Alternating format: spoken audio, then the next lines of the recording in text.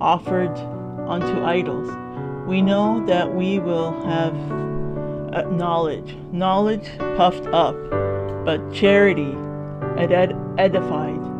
And if any man think that he knoweth anything, he knoweth nothing, yet as he ought to know. But if any man love God, the same is known of him.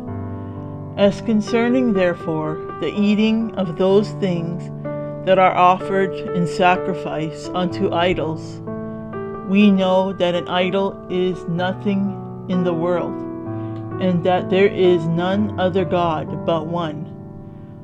For though there be that are called gods, whether in heaven or in earth, as there be gods many, and lords many, but to us there is but one God, the Father, of whom are all things, and we in him, and one Lord Jesus Christ, by whom are all things, and we by him.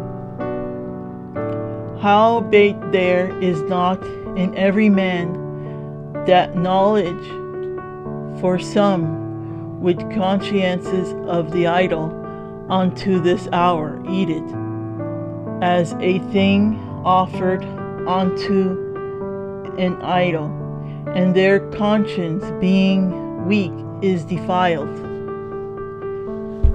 But meat commanded us not to God, for neither if we eat are we the better, neither if we eat not are we the worse. But take heed, lest by any means this liberty of yours become a stumbling block to them that are weak. For if any man see thee, which has not knowledge, sit at meat in the idol's temple, shall not the conscience of him which is weak be emboldened to eat those things which are offered to idols? And through thy knowledge shall the weak brother perish, for whom Christ died? But when ye sin so against the brethren, and wound their weak conscience, ye sin against Christ.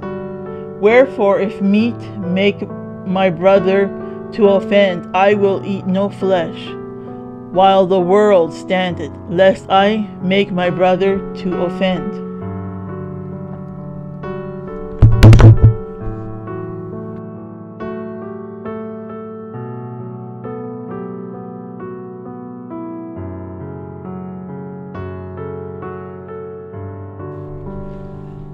Have I not seen Jesus Christ our Lord? Are not ye my work in the Lord?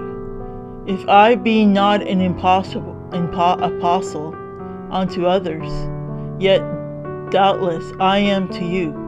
For the seal of my apostleship are ye in the Lord? In the Lord. My answer to them that to examine me is this: have we not power to eat and to drink? Have we not power to lead about a sister, a wife, as well as other apostles, and as the brethren of the Lord, and Cephas, or I only, and Barnabas, have not we power to forbear working? Who goeth a warfare any time at his own charges?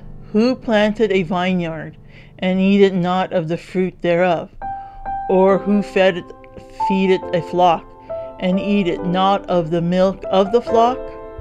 Say I these things as a man? Or said not the law the same also? For it is written in the law of Moses, Thou shalt not muzzle the mouth of the ox that treadeth out the corn. Doth God take care for oxen? Or said he it altogether for our sakes? For our sakes, no doubt this is written, that he that ploweth should plow in hope, and that he that thresheth in hope should be partaker of his hope.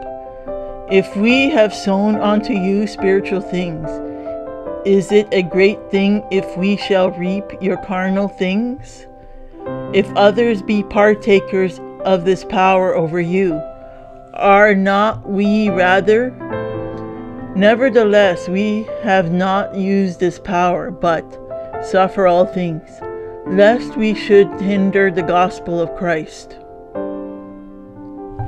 Do ye not know that they which minister about holy things live of the things of the temple, and they which wait at the altar are partakers with the altar? Even so had the Lord ordained that they which preach the gospel should live of the gospel. But I have used none of these things, neither have I written these things, that it should be done so unto me. For it were better for me to die than that any man should make my glorying void. For thought I preach the gospel, I have nothing to glory of, for necessity is laid upon me, yea, woe is unto me, if I preach not the gospel. For if I do this thing willingly, I have a reward, but if against my will, a dispensation of the gospel is committed unto me. What is my reward then? Verily, that when I preach the gospel, I may make the gospel of Christ without charge, that I abuse not my power in the gospel. For though I be free from all men, yet have I made myself servant unto all, that I might gain the more, and unto the Jews I became as a Jew, that I might gain the Jews. To them that are under the law, as under the law, that I might gain them that are under the law. To them that are without law, as without law, being not without law to God, but under the law to Christ, that I might gain them that are without law. To the weak became I as weak, that I might gain the weak. I am made all things to all men, that I might by all means save some. And this I do for the gospel's sake, that I might be partaker thereof with you. Know ye not that they which run in a race run all, but one receiveth the prize? So run that ye may obtain. And every man that striveth for the mastery is temperate in all things. Now they do it to obtain a corruptible crown, but we are incorruptible. I therefore so run not as uncertainly, so fight I, not as one that beat the air, but I keep under my body, and bring it into subjection, lest that by any means, when I have preached to others, I myself should be a castaway.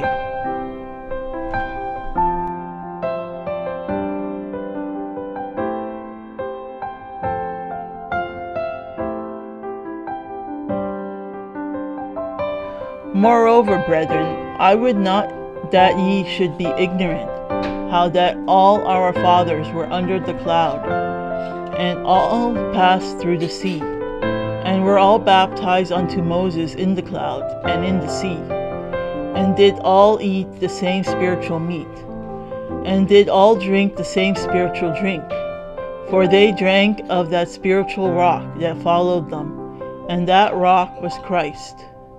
But with many of them God was not well pleased, for they were overthrown in the wilderness. Now these things were our examples, to the intent we should not lust after evil things, as they also lusted.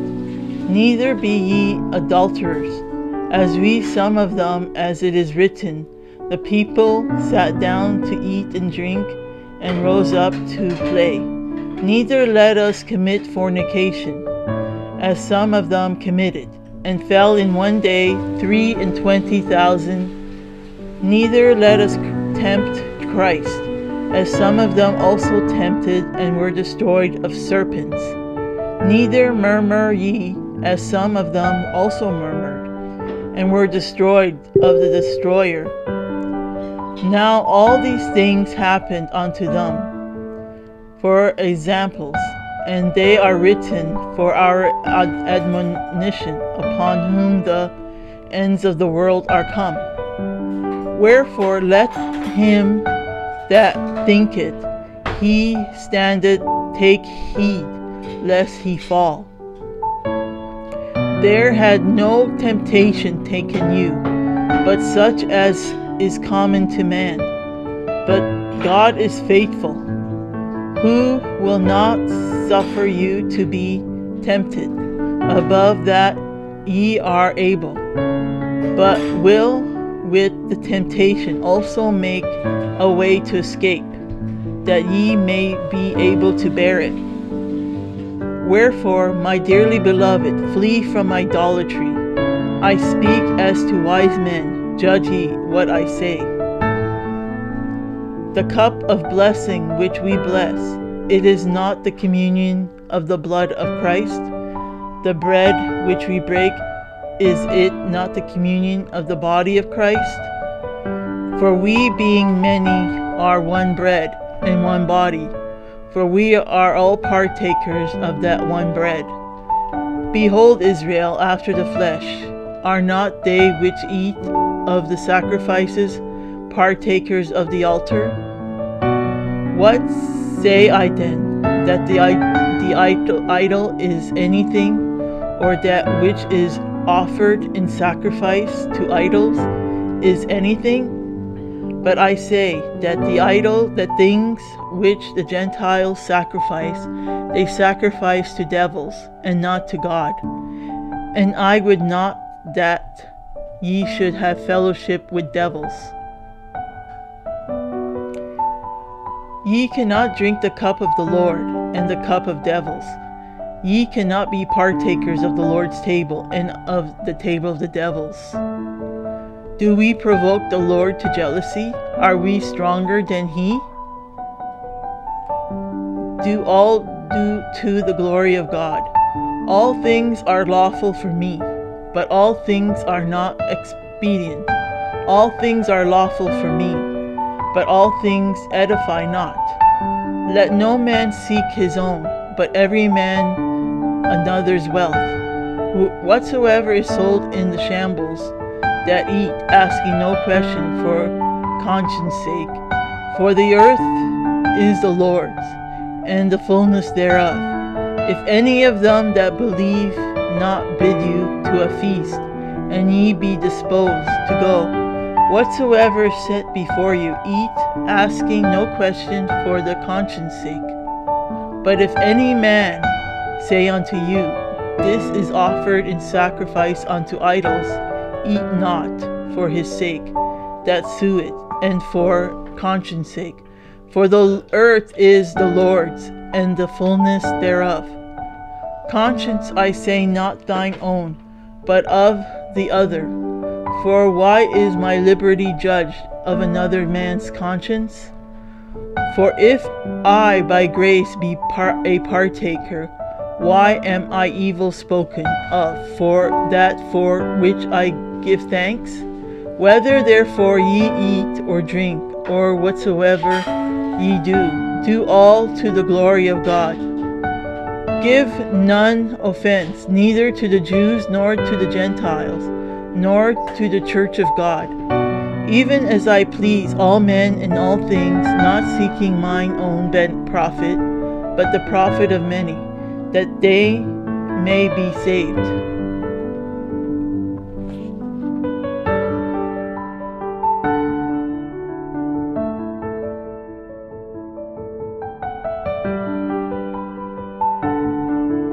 Christ. Head coverings.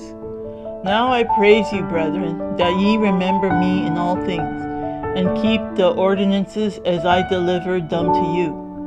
But I would have you know, that the head of every man is Christ, and the head of the woman is the man, and the head of Christ is God. Every man praying or prophesying, having his head covered, dishonored his head. But every woman that prayeth or prophesieth with her head uncovered, dishonored her head. For that is even all one as if she were shaven. For if the woman be not covered, let her also be shorn. But if it be a shame for a woman to be shorn or shaven, let her be covered. For a man indeed ought not to cover his head, forasmuch as he is the image and glory of God, but the woman is the glory of the man. For the man is not of the woman, but the woman of the man. Neither was the man created for the woman, but the woman for the man. For this cause ought the woman to have power on her head because of the angels. Nevertheless, neither is the man without the woman, neither the woman without the man in the Lord. For as the woman is of the man, even so is the man also by the woman.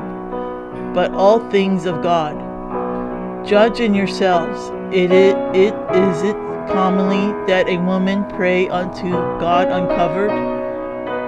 Doth not even nature itself teach you that if a man have long hair, it is a shame unto him? But if a woman have long hair, it is a glory to her, for her hair is given her for a covering. But if any man seem it to be contentious, we have no such custom, neither the churches of God. The Lord's Supper. Now in this that I declare unto you, I praise you not, that ye come together, not for the better, but for the worse. For first of all, when ye come together in the church, I hear that there be divisions among you, and I partly believe it. For there must be also heresies among you, that they which are approved may be made manifest among you.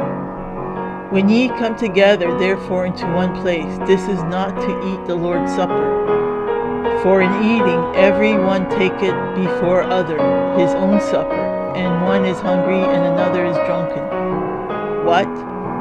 Have ye not houses to eat and to drink in? Or despise ye the church of God, and shame them that have not? What shall I say to you? Shall I praise you in this? I praise you not. For I have received of the Lord that which also I delivered unto you, that the Lord Jesus, the same night in which he was betrayed, took bread. And when he had given thanks, he brake it and said, Take, eat, this is my body, which is broken for you. This do in remembrance of me. After the same manner also he took the cup, when he had supped, saying, This cup is the New Testament in my blood. This do ye as oft as ye drink it in remembrance of me.